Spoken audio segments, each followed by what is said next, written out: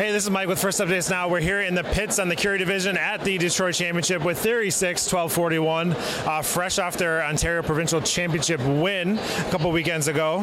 We're here with Jay and Angad. And we're going to talk about a couple of different things on your robot here. So Angad, lead us off with kind of your ball passer and how you use that on your robot. Yeah. So the most special part of our robot, it isn't overly conceptually complex, so we just wanted to go with like a nice versatile scoring machine that could do game pieces quickly. A big part of that for us is how fast we can pick up balls from the opposite side and score on the rocket ship. So you want to show it?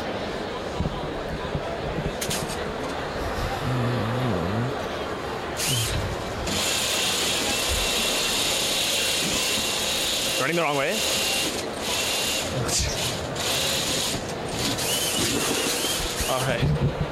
All right, a little bit jittery there, but that's one of the biggest parts of our usual cycling routine, because that entire sequence is automated from entry to exit. So we just wanted to make it so that objects on the outside coming in and on the inside coming out are controlled by the driver, but any movement within the robot is entirely up to the robot, because it's a repeated sequence. Don't want to add complexity to the driver's routine. Very cool, very unique. And Jay, I'm going to pass it over to you, and you're going to talk about your hatch intake. So our hatch mechanism here, we'll just take the ball out.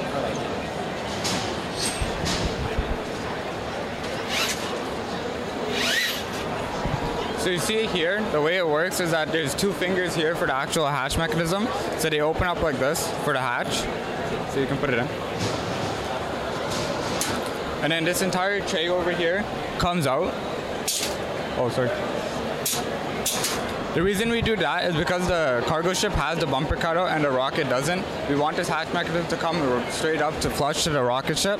And the way it works is that these claws will open up, and then we have two ejector pistons over here and here, just to center the disc as it goes onto the cargo ship and the rocket. So you can see it eject here. And the way we have it is that it's all automated, so once it ejects, the tray and everything will come back in, so the driver doesn't have to worry about that. So an amazing season so far for 1241 here again in the Curie Division, looking to make a deep run here. Congratulations, guys, and good luck the rest of the way. Thank you. We need your help to keep fun loud, live, and independent. Help us by visiting our Patreon to pledge your support at patreon.com/First Updates Now. You can also support Fun live on Twitch for a few bucks a month, or by linking your Prime account for free and clicking subscribe.